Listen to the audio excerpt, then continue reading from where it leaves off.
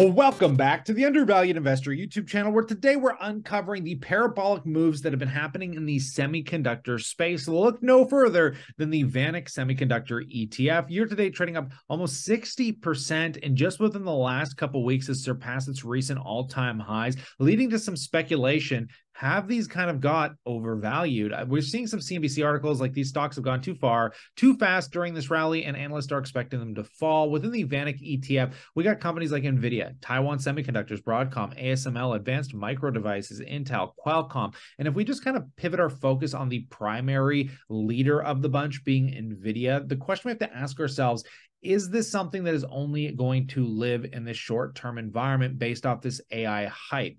Because what we have to understand is NVIDIA has been the major outlier because they have a business-to-business model right now where companies like Facebook, Amazon, Google, Tesla, they're the ones buying up these highly expensive chips. The H100s that NVIDIA produces for these AI models and these large language models, I mean, they're costing around $40,000 to $50,000. So only large businesses can actually afford to build these massive data centers that are containing these, right? And that led to some explosive growth during a time where everybody thought NVIDIA was overvalued. But if we go back to the cryptocurrency era, where basically the CEO of NVIDIA was hyping cryptocurrency and everybody was basically buying shipping containers of these graphics cards, it led to some explosive growth yet again, but again, being a very cyclical cycle. So something tells me that it's unlikely that NVIDIA is going to be able to keep up the crazy 100 to 200%, growth rate that they've been currently experiencing, because once they built out these data centers and they reach parity within the market, the supply and demand might level off to a point where we're kind of playing this game of chicken with the price to earnings multiple. So presuming that NVIDIA can continue to grow at this pace, it really only needs to get a few more quarters under its belt to be a buying opportunity today. But that's the gamble, right? But if we look at other, semiconductor ETFs or semiconductor stocks, I should say, like Micron Technology that recently posted earnings. This one is trading up way more than it probably deserves. It did drop on the recent earnings because they were lackluster at best.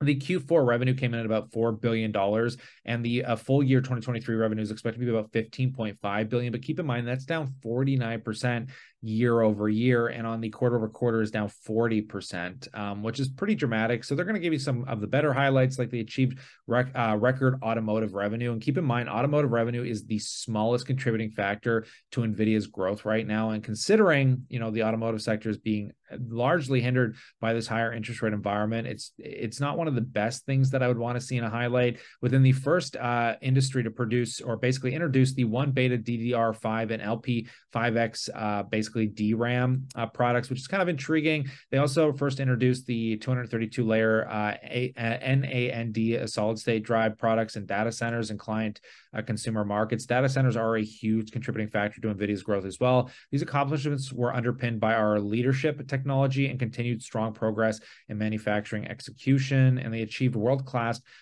basically mature yields in record time on our industry-leading 1-beta DRAM and the 232-layer NAND technology. In addition, Micron took several prudent and timely actions to reduce our capex and supply in order to address the market imbalance through the course of fiscal 2023. And if we take a look at the revenues here, again, as mentioned, for the full year, there's nothing crazy going on. Their gross margins are really not that impressive at 9% and 8%, nothing near close to NVIDIA's whopping 70% gross margins. Operating expenses, within range of what this is more or less coming in with their guidance. But when you look at all the other semiconductor stocks, they just don't look nearly as exciting or as appealing as NVIDIA, which is why people think there might be some kind of a burnout period going on here. And a lot of it's just being driven by people maybe flooding money into these ETFs that are largely dispersing it to a lot of these other, semiconductor stocks.